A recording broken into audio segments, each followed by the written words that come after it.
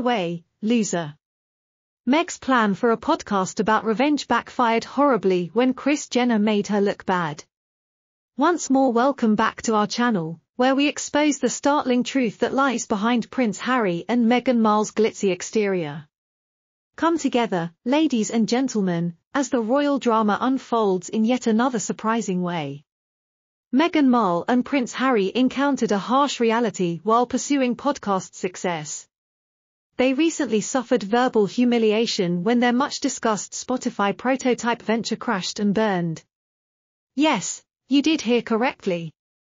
This deal, which was supposedly made possible by their previous royal status, turned out to be a complete bust.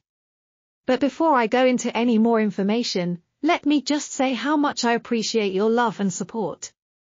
Why don't you subscribe to my channel yet, in case you haven't already? Press the bell icon and click the subscribe button right now.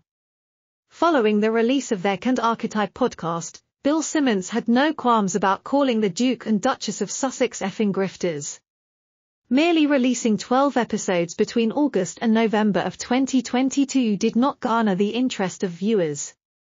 Despite the high status of the couple, the audience was attentive.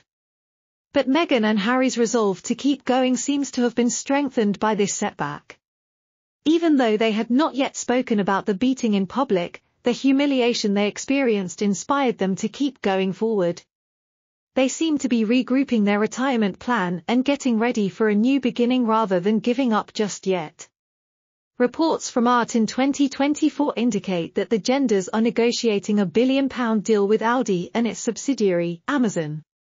They want to establish the organization's media and production division and become a formidable rival on a range of multimedia platforms. The pair appears unfazed by Spotify's setbacks and is gearing up for a major return to the music business.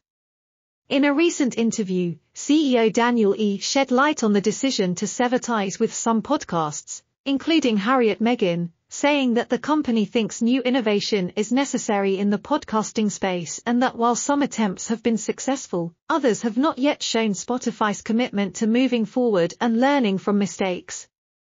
Everyone is wondering right now if Prince Harry and daughter Meghan Markle will recover from their public humiliation.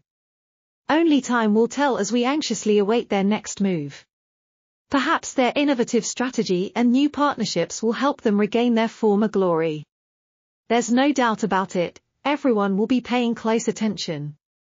Now, what are your thoughts on this news?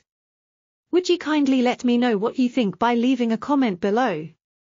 To receive updates on the most recent news from the royal world, like, share, and subscribe to our YouTube channel until shocking stories and scandals surface.